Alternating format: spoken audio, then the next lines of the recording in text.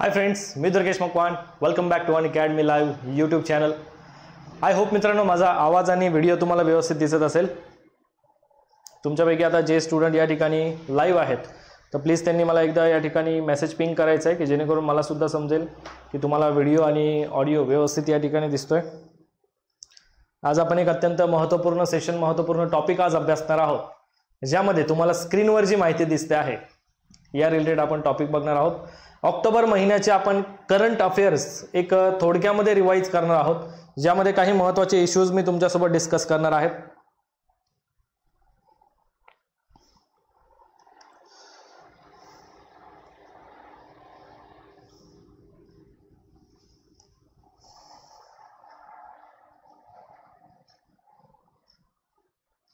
हाय विवेक.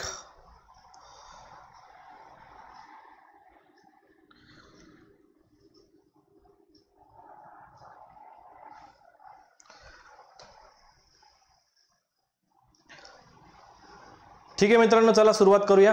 आज आपण एक महत्त्वपूर्ण टॉपिक आज बघणार आहोत, ज्यामध्ये आपण ऑक्टोबर महिन्याचे ऑक्टोबर 2019 चे आपण करंट इश्यूज यामध्ये अभ्यासणार आहोत. आणि ऑल करंट इश्यूज जे आहेत हे मी तुम्हाला इम्पॉर्टंट पद्धतीनुसार साध्या सोप्या पद्धतीने तुम्हाला लक्षात राहतील या पद्धतीने प्रत्येकाचे एक्सप्लेनेशन सुद्धा सांगणार आहे.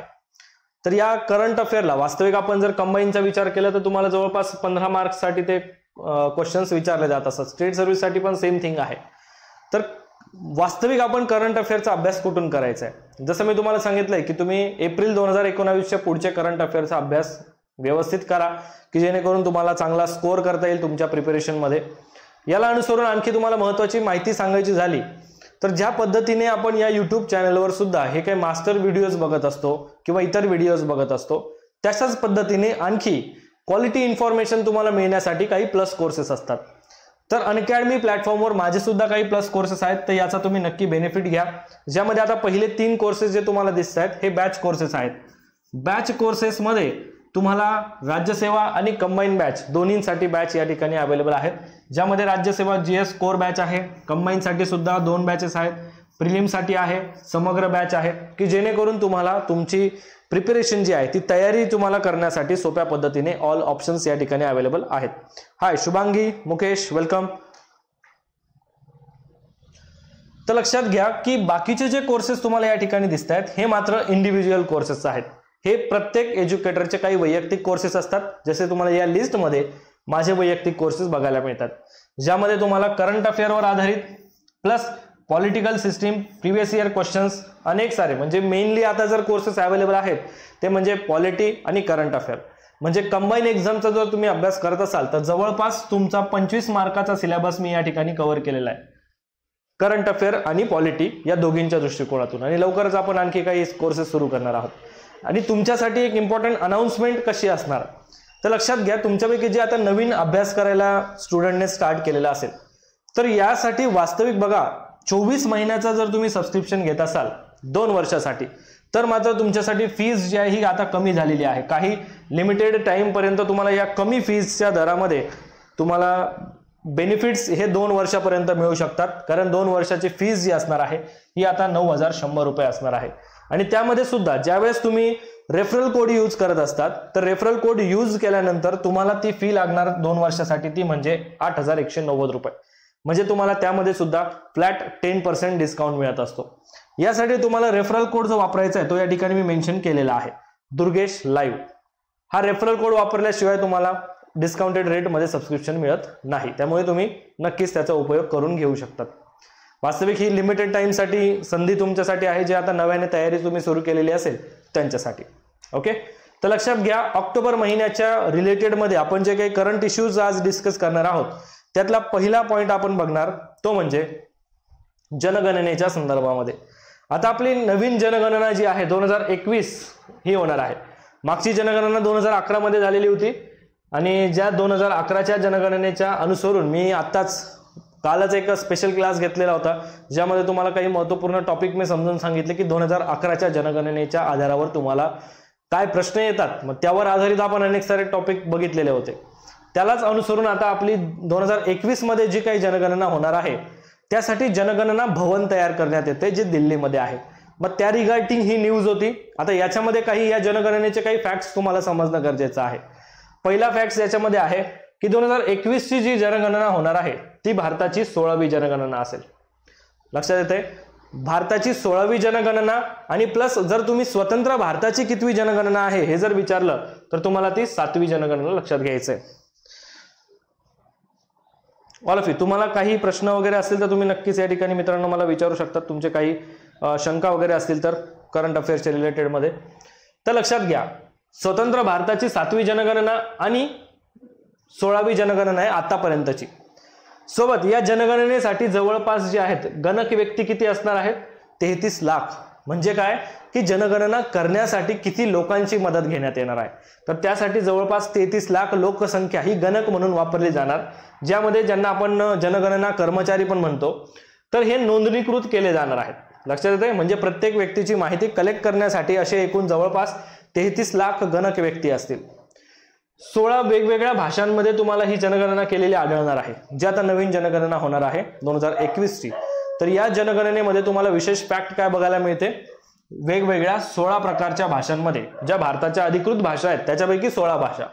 आणि वास्तविक ही जनगणनेची जी काही इन्फॉर्मेशन असेल ही एका विशिष्ट ऍपद्वारे मोबाईलवर गोळा केली जाणार आहे. म्हणजे असं पण आपण म्हणू शकतो की डिजिटल स्वरूपामध्ये ही भारताची पहिली जनगणना असेल की जी डिजिटल माध्यमातून त्याचा डेटा जो आहे हा कलेक्ट केला जाणार आहे.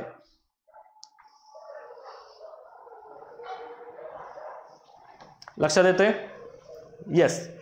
त्यामुळे लक्षात घ्या की कर्मचाऱ्यांना त्यांच्या स्मार्टफोनचा वापर करण्यासाठी प्रोत्साहित केलं जाईल, की जेणेकरून आता हे जे गणक व्यक्ती असतील हे गणक व्यक्ती काय करतील, स्मार्टफोनचा उपयोग करून त्या ठिकाणी डेटा कलेक्ट करतील, म्हणजे डिजिटल स्वरूपामध्ये.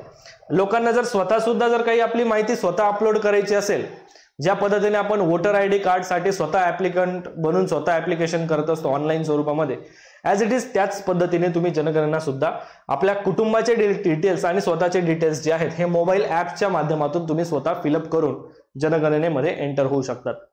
सोबत 2021 ची जसं मी तुम्हाला सांगितलं की या डिजिटल माध्यमातून त्याचा उपयोग केला जाणार आहे, म्हणून ही पहिली डिजिटल जनगणना म्हणून आपण या ठिकाणी ओळखतो, जी 2021 ची जनगणना असेल.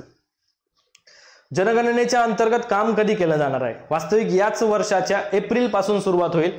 एप्रिल ते सप्टेंबर 2020 दरम्यान काय केलं जाणार, तर घर नोंदणी केली जाणार आहे. म्हणजे हाऊसचे रजिस्ट्रेशन केलं जाईल की किती घरं आहेत, मग त्यानंतर त्या कुटुंबांच्या किंवा घरांच्या संख्येनुसार फेब्रुवारी 2021 मध्ये वास्तविक त्याची गणना सुरू होईल. ही गणना आणि त्याची उजळणी जी आहे, उजळणी फेरी ज्याला आपण म्हणतो, ती मार्च 2021 मध्ये होणार. आणि जनगणनेसाठी जवळपास एकूण खर्च किती येणार आहे, तर तो म्हणजे 12,000 करोड रुपये. आता या नवीन 2021च्या जनगणनेसाठीचा हा खर्च आहे 12,000 करोड रुपये. लक्षात येते या पद्धतीनुसार. आणि ॲज इट इज जसं मी तुम्हाला आता हे सेशन सगळं समजून सांगतो, युट्यूबचे जे काही नोट्स वगैरे असतात त्या नोट्सच्या PDF सुद्धा तुम्हाला मिळत असतात. इथे मी माझं टेलिग्राम चॅनलचं लिंक दिलेली आहे. या टेलिग्राम चॅनलच्या लिंकवर तुम्हाला सर्वच्या सर्व माझे नोट्स जे आहेत हे या PDF स्वरूपामध्ये मिळतील. लक्षात येते. हाय, हॅलो एव्हरीवन. त्यानंतर एक महत्त्वपूर्ण इंडेक्स जाहीर करण्यात आलेला होता, ग्लोबल हंगर इंडेक्स ज्याला आपण म्हणतो, भूक निर्देशांक. जागतिक भूक निर्देशांक 2019 जाहीर करण्यात आला. आणि याच्यामध्ये आपल्याला भारताची सिच्युएशन काय आहे हे मात्र अभ्यासणं विशेष करून लक्षात घेणं गरजेचं आहे. भारताच्या सिच्युएशनच्या संदर्भामध्ये आता पहिल्यांदा आपण हे लक्षात घेऊ की ग्लोबल हंगर इंडेक्स जो आहे तो तयार कोण करतं, किंवा कोणत्या अशा 2 संस्था आहेत की ज्या एकत्रित स्वरूपामध्ये हा ग्लोबल हंगर इंडेक्स तयार करत असतात. त्यासाठी 2 संस्था आहेत. ऑक्टोबर 2019 मध्ये या 2 संस्थांनी काय केलं, पहिली संस्था म्हणजे वेल्ट हंगर हिल्फ या नावाची आहे आणि दुसरी म्हणजे कन्सर्न्स वाईल्ड लाईफ. या 2 अशा संस्था आहेत की ज्यांनी ग्लोबल हंगर इंडेक्स जो आहे हा जारी केलेला होता. या संस्थांनी संयुक्तपणे, 2 संस्था आहेत, दोघांनी एकत्रितपणे संयुक्तपणे हा अहवाल प्रसिद्ध केला, ज्याला आपण 2019चा जागतिक भूक निर्देशांक म्हणजेच ग्लोबल हंगर इंडेक्स असं म्हणतो. या हंगर इंडेक्स मध्ये काय काय माहिती आपल्याला समाविष्ट केलेली बघायला मिळते. वास्तविक याच्यामध्ये एकूण 117 देशांचा समावेश केला गेला, की जेणेकरून 117 देशांची लिस्ट तयार करण्यात आली. आणि या लिस्टमध्ये भारताचं स्थान आलं ते म्हणजे 102. लक्षात येतं, म्हणजे 117 देशांच्या यादीमध्ये भारत 102व्या क्रमांकावर आहे. म्हणजे नक्कीच ही अभिमानाची गोष्ट नाहीये. लक्षात येते ऑल ऑफ यू. येस, लक्षात घ्या.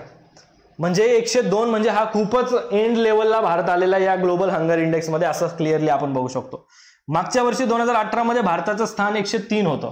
म्हणजे वास्तविक 1 अंकाची आपण सुधारणा केलेली आहे. फक्त सुधार जो झाला तो फक्त 1 अंकाचा, पण तरी सुद्धा वास्तविक भारताची सिच्युएशन ही समाधानकारक अजिबात नाहीये. कारण अजून सुद्धा आपण खूप मागे आहोत. म्हणजे भारतामध्ये हंगर इंडेक्सच्या माध्यमातून भूक निर्देशांक काढला जातोय. म्हणजे उपाशी असणाऱ्या उपासमारीची संख्या जर आपण विचारात घेतली तर ती आपल्याला बऱ्याच अंशी जास्त बघायला मिळते. मग यानुसार 2019 मध्ये भारताच्या स्थानामध्ये फक्त 1च अंकाची सुधार झालेला आहे आणि ही सुधार मात्र या ठिकाणी काहीच मॅटर करत नाही. लक्षात घ्या. आता ग्लोबल हंगर इंडेक्सच्या वेळेस आपण ज्यावेळेस काही पॉइंट्स बघतो ना, नाही 103 होता जो आता 102 झालेला आहे. लक्षात येते. त्यामुळे एवढा काही वास्तविक सुधार झालेला नाहीये. बट आताचा जो 2019 चा रिपोर्ट होता, ऑक्टोबर 2019 चा जो रिपोर्ट आहे, त्याच्यामधले मुद्दे काय वास्तविक की जे आपल्याला एक्झामच्या दृष्टिकोनातून लक्षात ठेवणं गरजेचं आहे. हा वास्तविक पॉइंट तुम्हाला इकॉनॉमीसाठी सुद्धा गरजेचा आहे. लक्षात येते. त्यामुळे आता हा टॉपिक काय सांगतो लक्षात घ्या. त्या अहवालामधले मुद्दे काय आहेत तुम्हाला पूर्ण याचं स्ट्रक्चरच मी व्यवस्थित समजून सांगतो. फक्त याकडे विशेष तुम्ही लक्ष देणं गरजेचं आहे. येस, गंभीर उपासमार आहे. तर वास्तविक भारताचा आर्थिक विकास दर आणि जागतिक भूक निर्देशांकामध्ये आपल्याला घट होताना दिसते. म्हणजे जो काही आपला ग्रोथ रेट आहे तो सुद्धा आपल्याला कमी होताना बघायला मिळतोय. जो अगोदर होता त्याच्यापेक्षा आपण आता कमी, म्हणजे आपण नेक्स्ट 6.5 चा आता लक्ष ठेवलेलं आहे चालू वर्षाच्या बाबतीमध्ये. मग 2019 चा जो काही भूक निर्देशांक आहे याच्यानुसार काय समजलं की दक्षिण आशियाई देशांमध्ये म्हणजे जे काही दक्षिण आशियाई देश आहेत याच्यामध्ये भारताला 102व स्थान हे खूप शेवटचं स्थान आहे.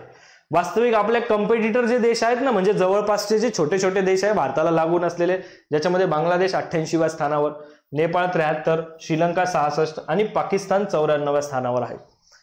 म्हणजे वास्तविक आपण बघितलं तर वास्तविक हे देश भारतापेक्षा खूप छोटे आहेत, बट पॉप्युलेशनच्या दृष्टिकोनातून आपण त्यांच्यापेक्षा खूप पुढे आहोत. म्हणून या पण गोष्टी यामध्ये मॅटर करतात. मग भारतामध्ये खुंटलेली वाढ असलेल्या अवस्था जर विचारात घेतली बालकांमध्ये, ज्याला आपण चाइल्ड वॉस्टिंग असं म्हणतो, तर याचं प्रमाण जगातल्या सर्वात जास्त भारतामध्ये आहे, ते म्हणजे 20.8%. भारताच्या ग्लोबल हंगर इंडेक्स नुसार खुंटलेली वाढ, ज्याला चाइल्ड वॉस्टिंग असं म्हणतो, तर त्याचं प्रमाण तुम्हाला 20.8% बघायला मिळतं. आणि सोबतच 6 ते 23 महिन्यांचं जे काही बालकांचं प्रमाण आहे, ज्यांना किमान पोषक आहार सुद्धा व्यवस्थित मिळत नाही, अशा बालकांचं प्रमाण 9% आहे. सोबतच भारताला या निर्देशांकामध्ये जे मिळालेले गुण आहेत ना, ते म्हणजे 30.3%.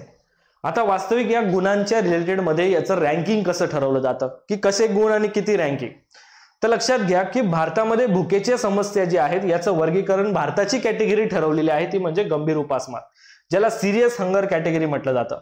आणि सिरियस हंगर कॅटेगरी कोणत्या 2 सिच्युएशन मध्ये बघितली जाते किंवा कोणत्या 2 गुणांकांमध्ये बघितली जाते, तर 20 ते 34.9 म्हणजे नियर अबाउट 35, त्याच्यामध्ये आपण बघतो की गंभीर सिरियस हंगर सिच्युएशन ज्याला आपण म्हणतो.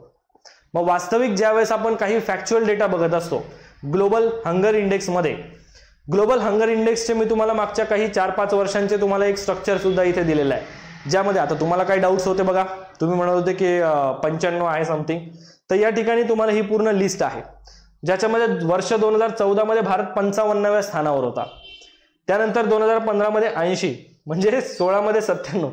हसू यासाठी येतंय की बऱ्याच वेळेला आपण म्हणतो की नवीन गव्हर्नमेंट आल्यामुळे भारत विकासाच्या दृष्टीने वरती चाललेला आहे, बट आपण आता हे गव्हर्नमेंट आल्यापासून तर उपासमारीची समस्या वाढायला लागलेली आहे असं या ठिकाणी आपल्याला समोर दिसतंय. त्यामुळे वास्तविक हसू आलं. लक्षात येते. तर 2016 मध्ये 97, 17 मध्ये 100, म्हणजे हा जो क्रम आहे हा घसरतच चाललेला आहे. वास्तविक आता सुद्धा आपला 102 क्रमांक आहे, म्हणजे काही सुधार झालाय अजिबात नाही. आपण खूप मागे आहोत असं म्हटलं चालेल, शेवटच्या क्रमांकावर आहोत असं म्हटलं तरी चालेल, कारण कंपॅरिझन नुसार आपलं पॉप्युलेशन एवढं आहे की बाकीच्या तुलनेमध्ये बाकीचे देश जर आपण बघितले तर ते आपल्या खूप पुढे म्हणता येतील. बट जर काही फॅक्च्युअल डेटा जर तुमच्या समोर मांडायचा झाला तर याच्यामध्ये बघा 2019 मध्ये 117 देशांचा आढावा घेतला आणि 102व्या क्रमांकावर भारत प्रस्थापित झाला. लक्षात येते. स्कोर किती आला भारताचा? 30.3%. आता वास्तविक बघा, हा जो स्ट्रक्चर तुम्हाला मी इथे दाखवलेला आहे याच्यावर आधारित तुम्हाला कळतं की यामध्ये कोणत्या कॅटेगरी कोणत्या दरामध्ये मोडली जाते. आता लक्षात घ्या, 9.9% पेक्षा कमी जर रेट असेल तर त्या ठिकाणी लो म्हणजे सगळ्यात कमी उपासमार म्हटलं जातं. दुसरा स्तर येतो तो म्हणजे मॉडरेट, 10 ते 19.9%. इथे जर आला तर तुम्ही मॉडरेट मध्ये असतात. सिरियस म्हणजे गंभीर, 30.3 म्हणजे 20 ते 34च्या दरम्यान. आणखी जर आपण थोडंसं पुढे गेलो तर आपण अलार्मिंग सिच्युएशन मध्ये येतो, म्हणजे अत्यंत धोक्याची आणि धोक्याची परिस्थिती. आणि एक्स्ट्रीमली अलार्मिंग म्हणजे 50% पेक्षा जर वर तुमची आकडेवारी जर गेली, गुण क्रमांक गेले, तर समजून घ्या तिथे अत्यंत गंभीर उपासमारीची समस्या उपलब्ध आहे.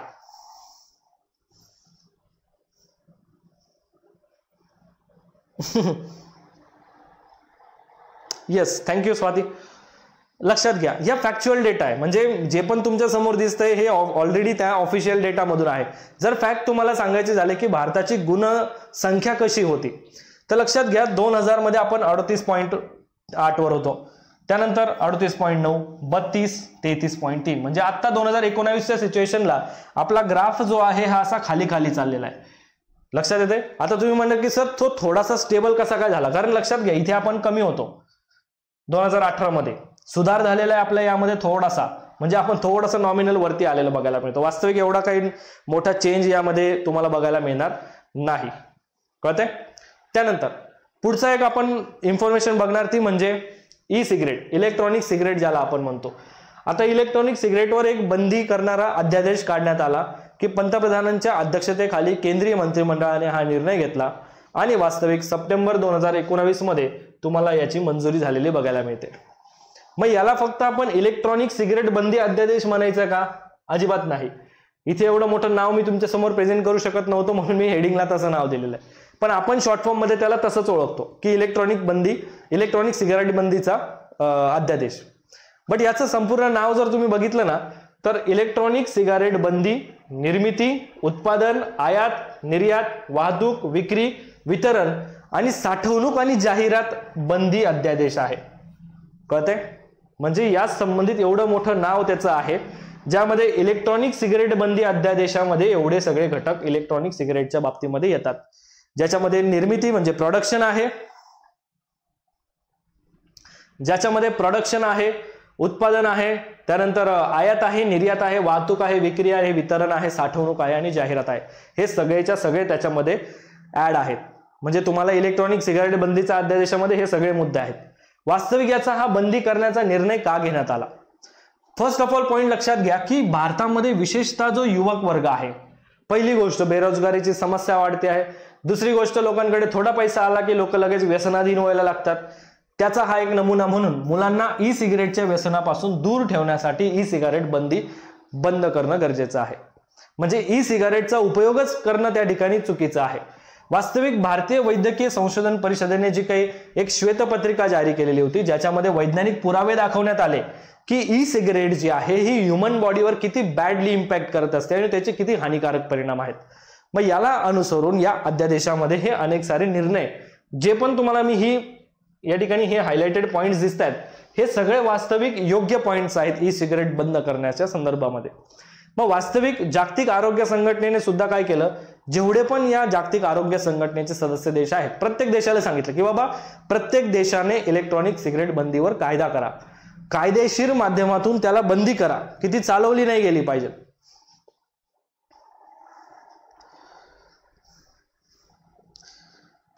येस.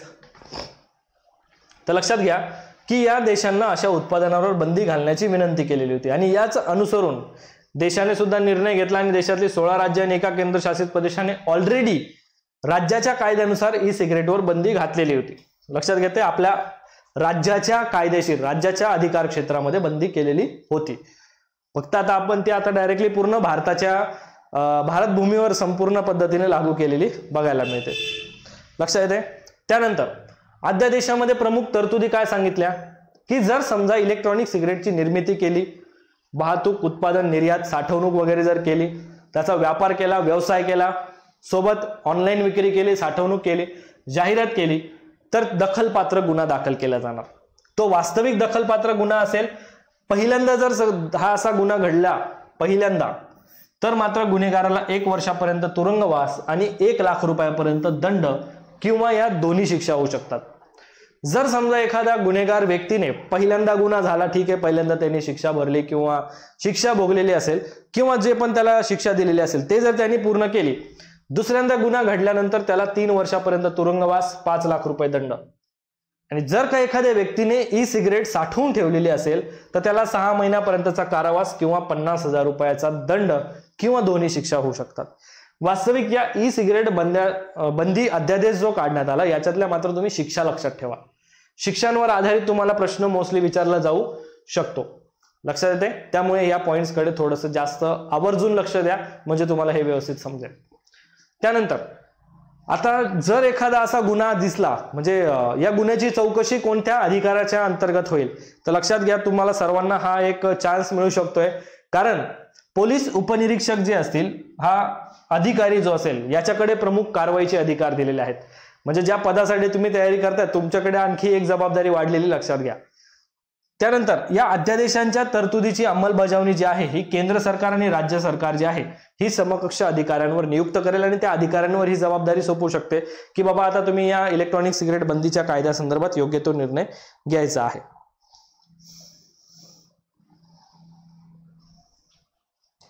लक्षात येतंय. देशाने नाही बोललो मी, राज्यांनी बोललेलो आहे. त्यानंतर सुगम्य भारत MIS पोर्टल. सुगम्य भारत हे जे कॅम्पेन आहे, ऍक्सेसिबल इंडिया ज्या कॅम्पेन ज्याला आपण म्हणतो, तर या कॅम्पेनच्या माध्यमातून MIS पोर्टल सुरू करण्यात आलं.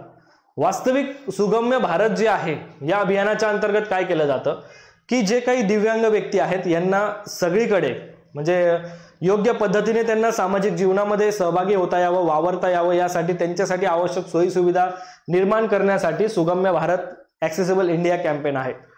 वास्तविक केंद्रीय सामाजिक आणि न्याय सक्षमीकरण मंत्रालय जे आहे यांनी सप्टेंबर 2019 मध्ये या ऍक्सेसिबल इंडिया कॅम्पेनच्या अंतर्गत MIS पोर्टल सुरू केला. MIS पोर्टल काय आहे वास्तविक, तर मॅनेजमेंट इन्फॉर्मेशन सिस्टीम असं या पोर्टलचं नाव आहे. मग या MIS पोर्टलच्या माध्यमातून काय केलं जातं, केंद्रीय सामाजिक न्याय सक्षमीकरण मंत्रालयाच्या अंतर्गत वास्तविक जे काही ऑलरेडी ऍक्सेसिबल इंडिया कॅम्पेन चालू आहे, या ऍक्सेसिबल इंडिया कॅम्पेनच्या माध्यमातून सुगम्य भारत अभियानातल्या भागधारकांसाठी व्यवस्थापन माहिती प्रणाली म्हणजे ज्याला मॅनेजमेंट इन्फॉर्मेशन सिस्टीम असं म्हटलं गेलेलं आहे ही सुरू करण्यात आली. मग या ठिकाणी काय केलं जाईल या पोर्टलमुळे की सर्व प्रकारची मंत्रालये, राज्य, केंद्रशासित प्रदेश एकाच व्यासपीठावर येणार. मग या सर्वांना सुगम्य पोर्टलशी जोडलं जाणार. समजतंय, सुगम्य भारत अभियानाशी अंतर्गत जोडलं जाणार. मग हे पोर्टल जे आहे हे दिव्यांग व्यक्तींसाठी सुलभ करण्यात आलं. म्हणजे काय की एखाद्या जर ठिकाणी तुम्हाला असं आढळतंय की तुमच्या गावामध्ये सरकारी इमारतीमध्ये जर ऍक्सेसिबल इंडिया कॅम्पेनच्या माध्यमातून जर ती इमारत सुगम्य नसेल, म्हणजे काय की एखाद्या अपंग व्यक्तीला त्या ठिकाणी एंटर होण्यासाठी जर रॅम्पच तयार केलेला नसेल, तर तुम्ही तिथला फोटो काढून या पोर्टलवर अपलोड करू शकतात की जेणेकरून सरकार त्याची दखल घेणार. हे MIS पोर्टल या पद्धतीने काम करेल.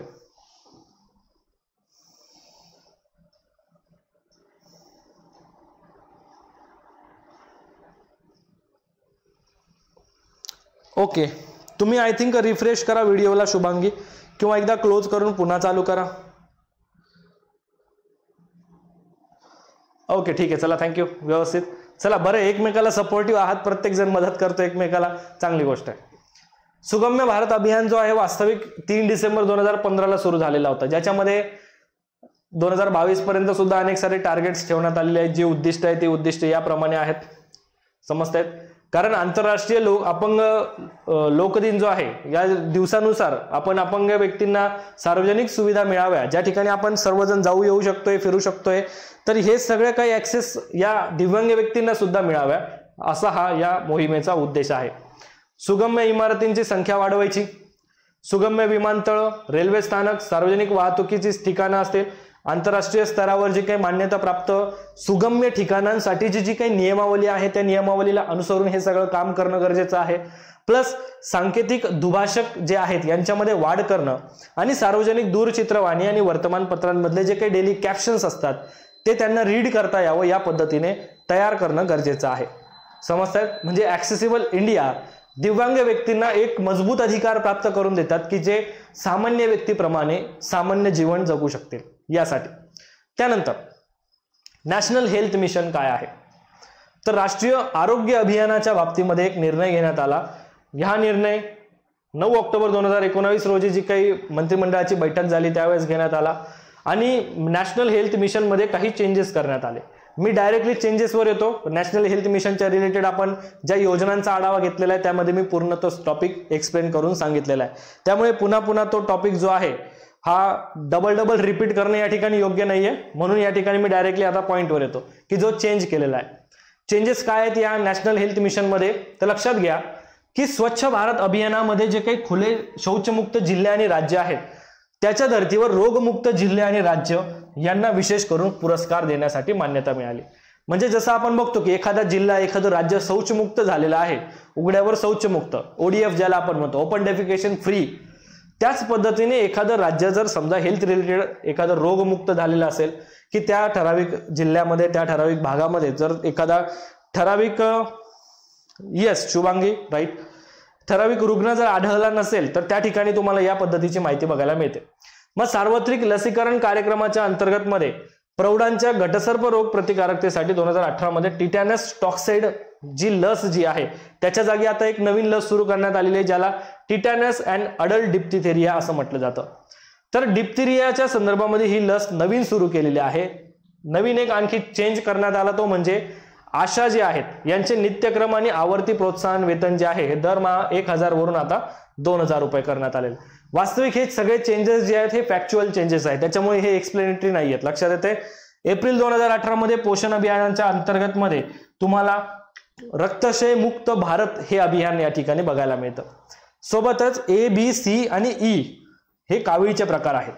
मग या कावीळच्या उपचारासाठी राष्ट्रीय विषाणूजन्य कावीळ नियंत्रण कार्यक्रम सुरू करण्यात आला.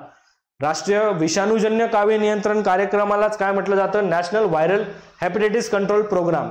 हा एक महत्वपूर्ण प्रोग्राम या नॅशनल हेल्थ मिशनच्या अंतर्गत मध्ये आता नव्याने जे चेंज करण्यात आलेले आहेत हे महत्वपूर्ण चेंज तुम्ही लक्षात ठेवा. सोबत मंगोलियामध्ये आपल्याला बघायला मिळेल की भगवान बुद्ध यांच्या पुतळ्याचं अनावरण करण्यात आलेलं आहे.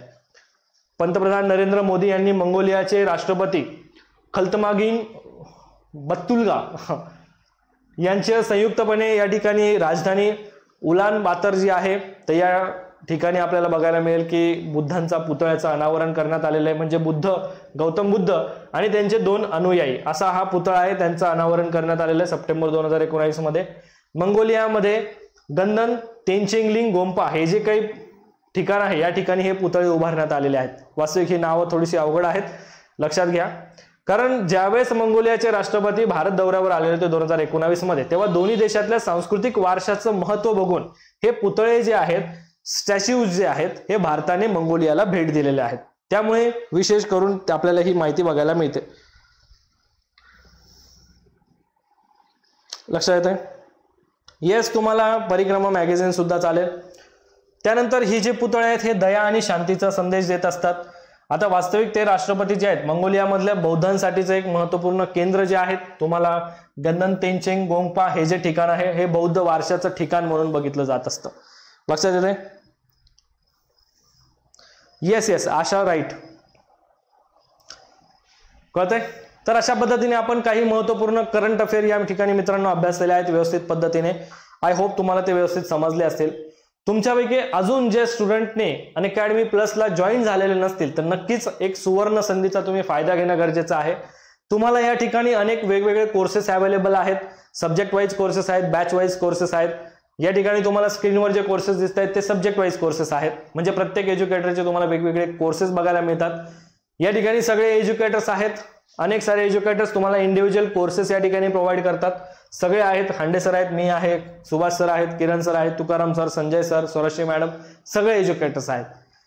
सोबत आणखी काही आहेत की ज्यांच्या माध्यमातून तुम्हाला वेगवेगळ्या विषयांवर योग्य ते मार्गदर्शन मिळत असतं. सोबत तुम्हाला एका प्रॉपर सिलेबसला अनुसरून एका स्ट्रक्चर स्वरूपामध्ये सगळे कोर्सेस मिळत असतात. प्लस तुम्हाला टेस्ट सिरीज सुद्धा अवेलेबल आहेत.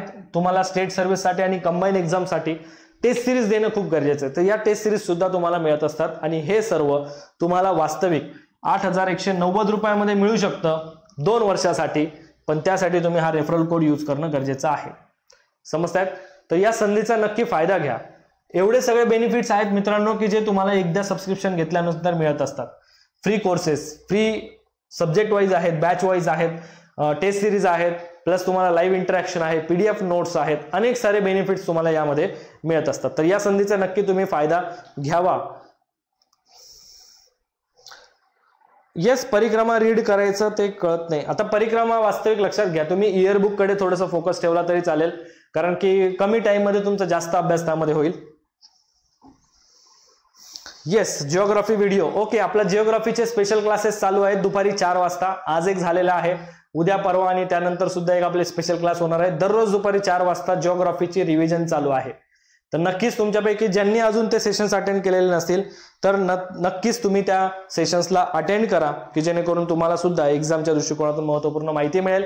आणि या ठिकाणी हे रेफरल कोड लक्षात ठेवा, की जेणेकरून तुम्हाला त्या स्वरूपामध्ये जॉईन होता येईल आणि या चॅनलवर तुम्हाला माझे नोट्स वगैरे या ठिकाणी अवेलेबल होतील. Okay, thank you so much friends. थांबूया आपण या ठिकाणी, भेटूया पुढच्या सेशनला.